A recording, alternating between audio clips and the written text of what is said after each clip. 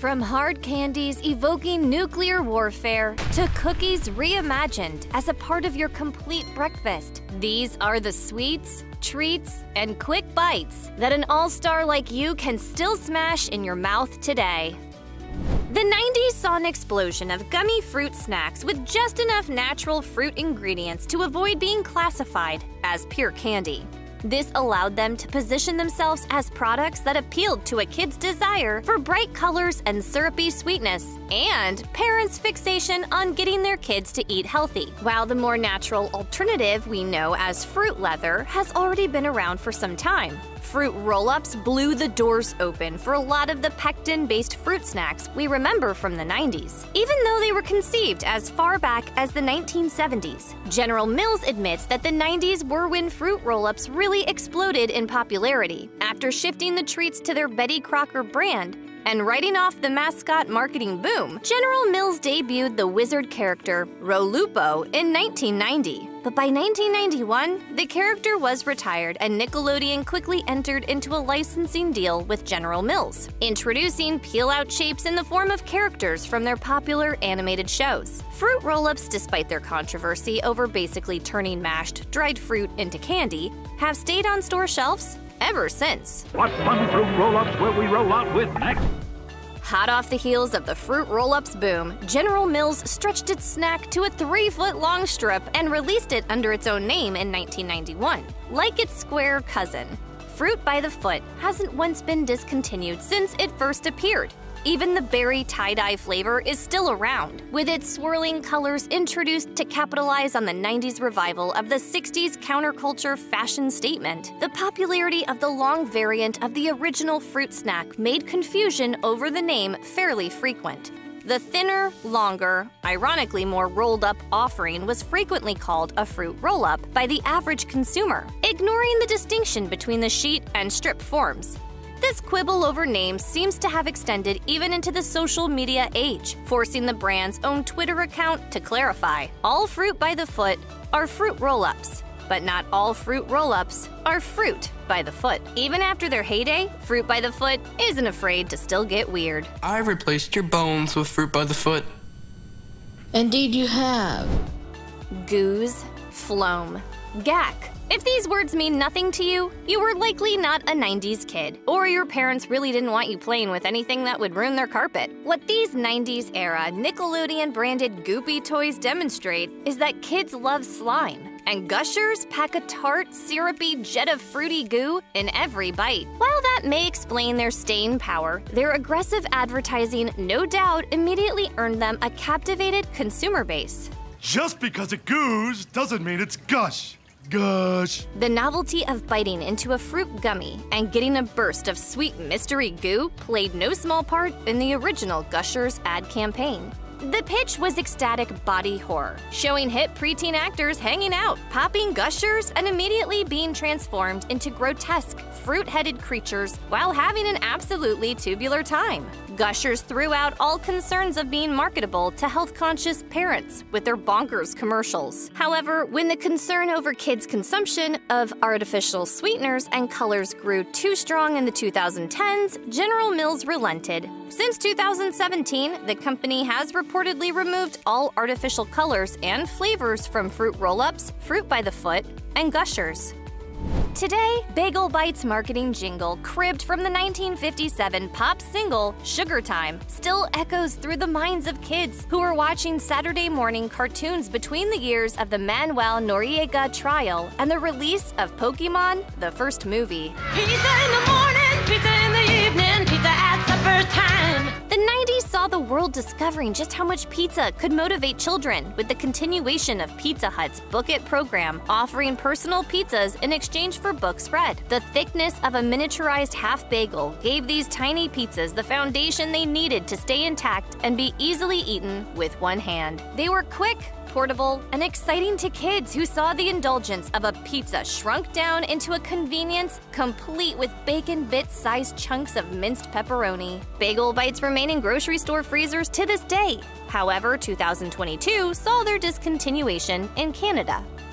Totino's pizza rolls are the delicious result of corporate merging and acquisition. While Rose Totino was building the take-home frozen pizza side of her Minneapolis pizzeria business, Gino Paolucci was combining Chinese egg roll casings with pizza filling. Pillsbury acquired the Totino's frozen food company in 1975, then Paolucci's in 1985. A few years later, Totino's name adorned boxes of Paolucci-style pizza rolls. Totino's tries to market pizza rolls as a party food for fun social gatherings, but the current cultural footprint of Totino's pizza rolls is steeped in dark, ironic alt comedy. Gonzo's sketch comedians Tim Heidecker and Eric Wareheim produced a Totino's ad campaign in 2014, replete with absurdist digressions and discordant non-slogans. I am Pizza Totino's boy.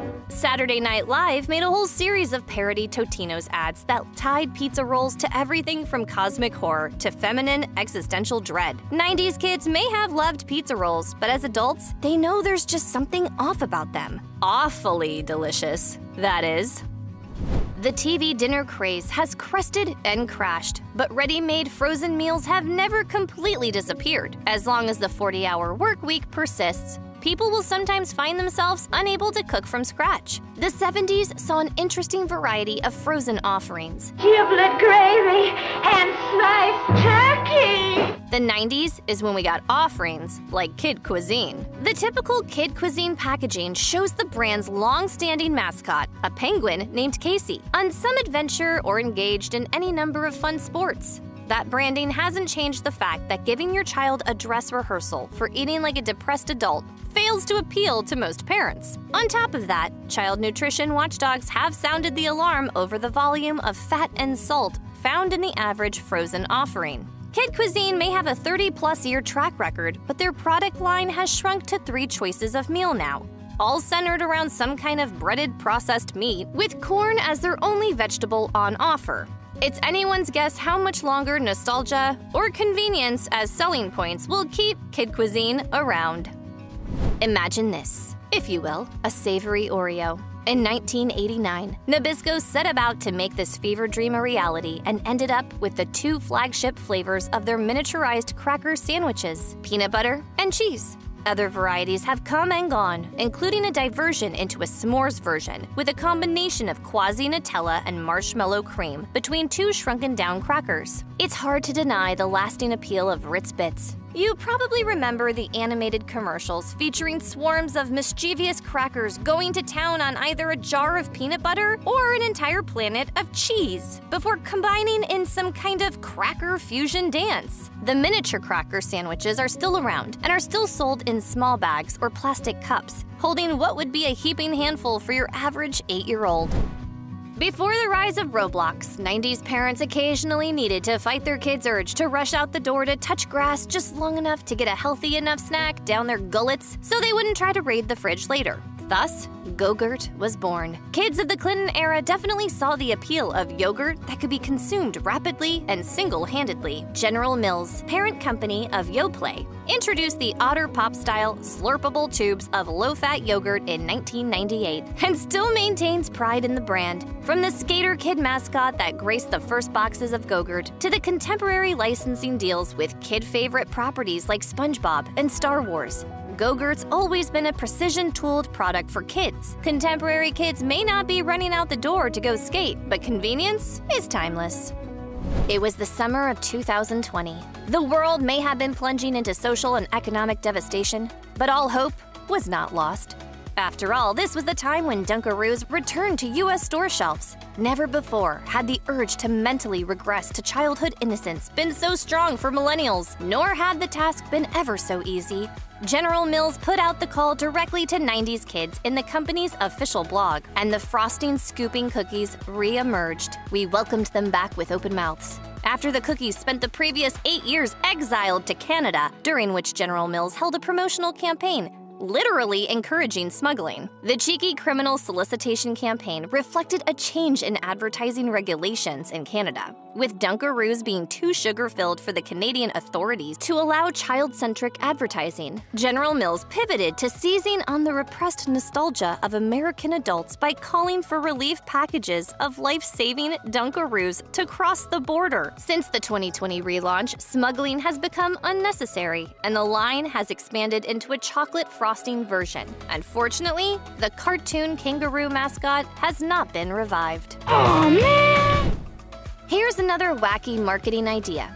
A candy with enough acidity in it to mess up the inside of your mouth. Impact Confections built it, and 90s kids came in droves. To this day, Warheads of all types, from hard candy to gummy, are just as much a fun treat as a rite of passage. Brave the few seconds of caustic sourness and break through to the other side and feel the relief of the candy's pleasantly sweet core. Since 1993, kids have tested each other's mettle with Warheads. The questionable candy plays off children's desire to push the boundaries of safety, but they came about before the age of MTV's Jackass and viral video challenges. For better or worse, we now know just how many Warheads it takes to make your mouth bleed.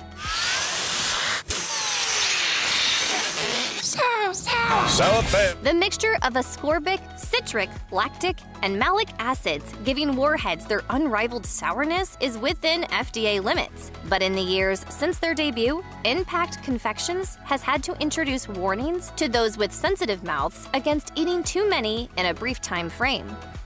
In 1981, Hershey's advertised their Reese's peanut butter cups with this famous ad campaign. Hey! Oh, hey, you got your chocolate and my peanut butter! Peanut butter on my chocolate. In 1994, a co-branding initiative got Hershey's and our General Mills. Reese's Puffs cereal was reportedly General Mills' first licensed product since an ET-branded cereal introduced a decade prior. The association with the Reese's Pieces loving alien in their advertising was more than a little prophetic, with the ET cereal being chocolate and peanut butter flavored also. 2015 saw General Mills phasing out of artificial flavors and colors from Reese's Puffs and other cereals. Since then, new shapes and inscrutable metaverse promotions have followed in the cereal's wake, but its place on store shelves has been stable. Kids who grew up with ET on the theater screen, VHS, DVD, and streaming have all made up a steady consumer base for Reese's Puffs. Not to be outdone by General Mills, Post licensed Nabisco's famed Oreos for cereal purposes in 1998. The result was Oreo O's. But after 9 years of presumably steady sales in the wake of Kraft Foods selling its entire Post subsidiary, the chocolate cookie-flavored rings with the speckled cream coating disappeared everywhere except for South Korea. For 10 long years between 2007 and 2017, licensing loopholes left Korea with the only manufacturer still putting out the product, while Post acquired the taste-alike Malt-O-Meal's cookies and cream cereal. What do you want? I want Malt-O-Meal. Edgar Malt-O-Meal.